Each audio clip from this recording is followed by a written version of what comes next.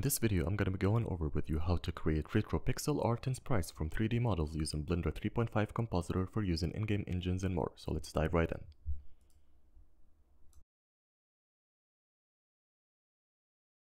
And first things first, there are some parameters that you're going to have to set up if you want to get the retro art style. And before we can get to that even, we need to set up the shaders for our character.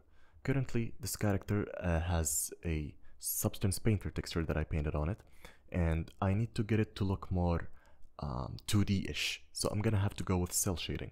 So before I can set up my rendering samples and my rendering settings, I'm gonna have to go into the shading mode and give my character a cell shading setup. Basically what you're doing is going to be going from diffuse shader to RGB, then use a color ramp. So the shader to RGB is the key here when using cell shading. And if you want to set up some colors using the color ramp here, it's completely fine. Just make sure you're in constant. As you can see, here is the pelvis of my character being changed, but I already have a skin for this character, or a texture that I made in Substance Painter, as I mentioned. So I'm going to take the Substance Painter texture and use a mix node, and make sure that the mix node is set up to color. Then I'm going to plug it into the output. So this is what I'm going to do. And instead of using the basic BSDF, because I don't need any roughness information or specular information, this is a representation of what a 2D character is supposed to look like. The cell shading technique, I mean. This is what I'm going to be doing. Using my already made textures, mixing them with a color ramp and a diffuse, and setting up the shadows. And it's also worthy of note that the lights that you have in your scene should not emit any shadows. You can do that from the lighting setup. Make sure that there are no shadows, just like I have it here. And what's cool about this, that the sprite that you make is going to have these shadows basically baked in. And if you animate it, the shadow will change with it, so you don't have to change any normals. Basically, if you dived into how the Genshin Impact shading works like, it's very difficult to have a character move around and have the same shading that you want. But in this case, we're gonna have a sprite that we're going to render out from the engine directly, so we don't need to mess around with anything. It's going to look perfect in every way that we want. And by the way, if you're interested on how I make these characters, I'm gonna leave a link down below on how I made them for a game jam. I'm gonna leave a quick video and a long video, so choose whatever it is you want. Now let's go into the settings that we need. And first things first, we need to set the sampling steps to something lower than 64. The sampling steps should be around 15 or 5. I got a good result from 5, and you need to make sure that the resolution is 1080 by 1080p of your camera, I mean, because this is a sprite that I want to animate and put in game, by the way. And I'm going to have my frame rate set up to custom 15. This is how I want my animations to be. Copy the settings that I have right in front of you. And now I'm going to set up my sampling steps to 5, because even with just the sampling steps set up to 5, you can get these sharp edges around your character, just like you get in some retro games. And this is the first render. I'm already getting somewhat of a low poly retro pixel art style. But there are some other settings that I need to mess with. I need to make the background transparent. Again, this is a character that's going to have a custom background that I'm going to make in Stable Diffusion, or if you want to, you can make them in Paint or whatever other software that you could use. And now let's go to the important step. I'm going to do compositing, live compositing in Blender. I'm going to add a scale node, 2 of them, and in between them I'm going to add a pixelate node to maintain the scaling that I made. I'm going to set up the scale node to something around 0.1 or 0.2, and the other scale node I'm going to set it up to something like 5 or 4. And already I'm getting a good result. And if you want to like have it procedural, you can use this method. I've seen people use it online. You can use a value node and a divide math node, so you can control how much pixelation you get,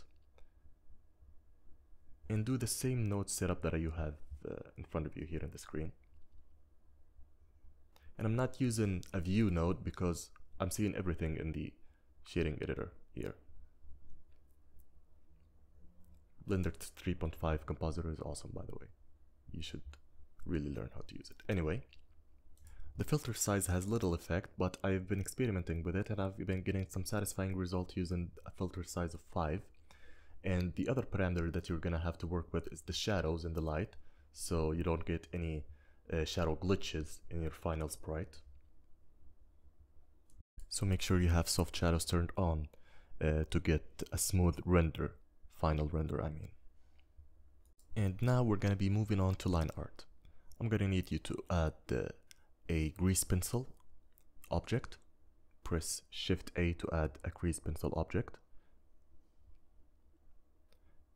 And to that object that you've added, I want you to add a modifier, which is a line art modifier. This could make your performance a bit slow. This is why I changed it to this wireframe. Then I'm going to pick the group in which my character is in, so I can only select that group and not everything in the scene. I have multiple characters in the scene that I'm going to use the line art on later. And you can set many parameters, but I'm satisfied with having just an outline outside my character. And I don't want it to be really thick, and I want it to have lower opacity. Then afterwards, I can render out the animation that I made as PNGs, so I can export them outside and use a background, as I'm going to show you. Now, this is called Stable Diffusion, and what I'm going to do is I'm going to use tiling and input a really simple prompt to make something like a game level, just like you see here. And I'm going to use flat colors and make something like the levels that you see in Metroid and really old NES games. This is a very experimental step, so to those of you who use Stable Diffusion, you should be very patient and experiment with your prompts in order to get a good result. The second step that I'm going to use Pixelate, which is an extension that you could use in Stable Diffusion. Here you could see I was trying it on one of my characters, but I didn't get such a good result. But now one of my Stable Diffusion generations is giving me something of a good vibe. And the two parameters that you're gonna have to be messing with is the color palette, how many colors you want in your screen, and how much do you want it pixelated. The lower the color palette is, the more retro the game looks like. And the higher the color palette is, it looks like something like Blasphemous, if you're familiar with the game, or Dead Cells. So the higher the color palette is, you get like a modern game with the pixel art style. The lower the color palette is, it looks like something out of a handheld device from the 90s. And I'm satisfied with this vibe. I think this picture is going to look good when I combine it with my character. And again, experiment as you like. Be very patient with the generations that you make. I'm going to leave a link in the description if you want to install Stable Diffusion. I highly recommend game devs to start using Stable Diffusion for their 2D sprites and their 2D environments. This is a very helpful tool. It's going to save you a lot of time. So anyway, once you're satisfied with the generation, we can now take it into Blender and see how it looks like with our character. Also, you can use ControlNet for more control over your generations, but that's beyond the scope of this tutorial. As you see here, I just used a plane and added the texture of the level, so-called level that I made within Stable Diffusion. Then I'm going to import my PNGs as plane, the animation that I made within the first Blender file. I imported it as planes. This is a add-on that is free within Blender. I'm going to scale it up, place it wherever I want in the level that I made in Stable Diffusion. Press the spacebar and there you go. I just made a game level, added some parallax effect. It looks like a parallax effect. I could use some more planes here and there to give the game a bit more depth. And it wouldn't be a bad idea to use some depth here, but we're going for a 2D look, so I'm gonna keep that. And if you want to change your level, all you have to do is just change the picture. and BSDF shader. By the way, make sure that you're connected to the emission as well. Connect the color information to the emission so you can get the same colors, and remove any lighting from your scene so you can get this final result. So that was it on how to create sprites in Blender 3.5. I hope you enjoyed this tutorial and found it useful. If so, leave a like and subscribe. See you in the next one.